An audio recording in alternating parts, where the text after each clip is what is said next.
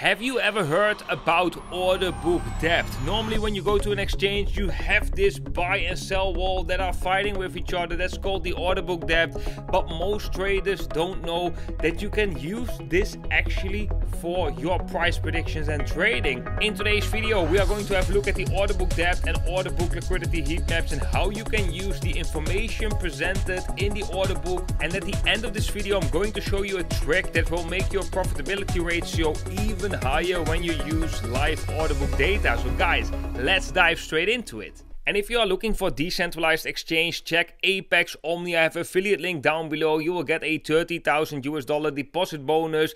This decentralized exchange has a very similar feeling as to Bybit. Only you can access this exchange from restricted countries such as the Netherlands, the United States and the United Kingdom. So the name says it already actually, order book depth. How thick is the order book? And of course, if you have a very deep order book, it means there is a lot of liquidity in that order book. And when the order book is very shallow, there is not much liquidity and you might experience slippage. So when you are trading Bitcoin, this is for example on most exchanges not a problem as there is enough liquidity. But if you are trading some altcoins and you see that the order book is very shallow and you do a market order with a high amount of money, it is possible you are going to influence the price or see slippage. So the thickness of the order book basically tells you how much liquidity is there right now with the current price. Now guys, we are going to the real deal, and that is liquidity heat maps from information from the order book. So this is basically a visual representation of the order book in the chart of Bitcoin. Not too confused with liquidation heat maps, because liquidation heat maps are basically a visualization of potential levels in the Bitcoin price where massive liquidation events can occur, right? So that is with open positions. This visualization shows basically where are the orders in the order book, where are people buying and where are people selling. So here you can see the colors we have from purple to yellow. Yellow means that that is a higher amount of liquidity in the order book. And when you see these orders above the price, it is a sell order. And when you see it below the price, it's of course a buy order. And what you can see already right here, guys, is that this tool is very good for spotting support and resistance zones. It really shows you where are traders interested in buying or opening positions on Bitcoin. So for example, when Bitcoin was trading right here, going from this massive rally from 50 to 60 to actually above $70,000, you can see that a lot of traders were actually looking at this wick. This wick acted as support because the moment this wick occurred, you can see this yellow line right here, which is basically just buying orders that are stalled at exactly that level at roughly $60,000.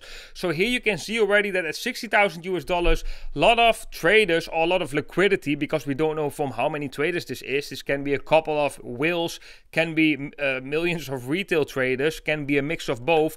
But here we can already see that there's a lot of interest around 60K.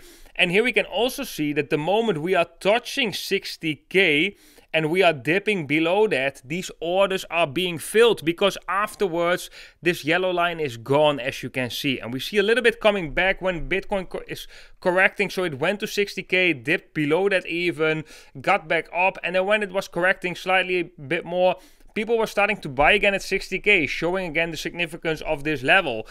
And when Bitcoin bounced from the buy up at $60,000, you can already see sell orders were being placed before Bitcoin reached $70,000.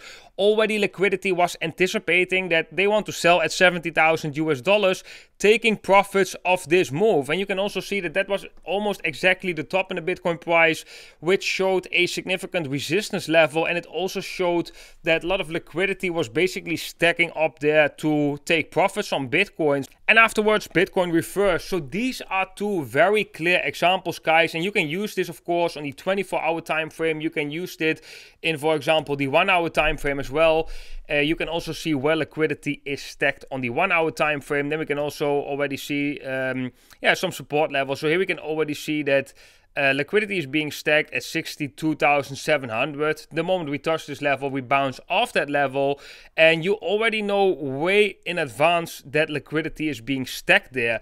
But guys, it's very important that you don't use this indicator as your sole indicator to determine buying or selling certain assets, because as you can see, we also have sometimes yellow blocks, which means that there's liquidity. That liquidity is not met with the price because it already stops right here, as you can see, but that liquidity is being taken out of the order book. So it is very easy to manipulate this data. If many people were looking at these charts, some whales can just put some blocks of liquidity somewhere, manipulating everyone in thinking that there is a huge sell wall, there is a huge buy wall, while in fact, right before the price goes to that level, that liquidity can also be removed, right? So there's no certainty that this is any significance. However, you can use this indicator to your advantage as a confirmation on top of other indicators. And guys, probably the best indicator that you can combine with the liquidity heat map is the buying and selling pressure heat maps from Whirlpool.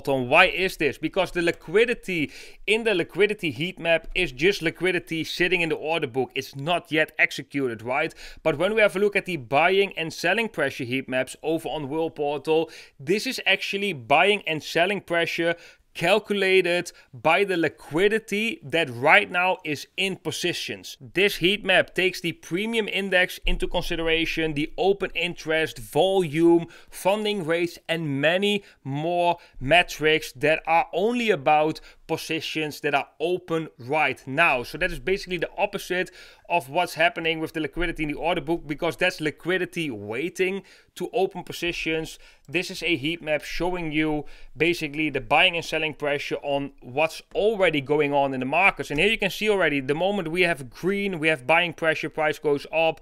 The moment the red intensity increases, we have increased selling pressure, price goes down, until we have green again and the price goes up. So this is basically a very good indicator that you can combine together with the liquidity heat map, because this will give you a perfect image on what's happening in the markets. It will show you the liquidity that still wants to be executed in the not so distant future, but it's also showing you already what is the pressure at the moment with all the open positions. Do we have a selling pressure?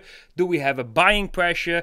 Is the selling pressure increasing or decreasing? So for example, right here you have a selling pressure, but the moment the price comes down, you can see the red intensity is significantly decreasing, showing us that there is less and less pressure. Eventually the price can go up. If you combine this, for example, with the liquidity heat maps, you can find very nice support and resistance levels, and you can put more significance because both of the indicators, they basically complement each other. The liquidity heat map you can find on CoinGlass. I put a link to that down below in the description. And the buying and selling pressure heat maps you can find on Whirlpool. I will also put a link to Whirlpool down below in the description.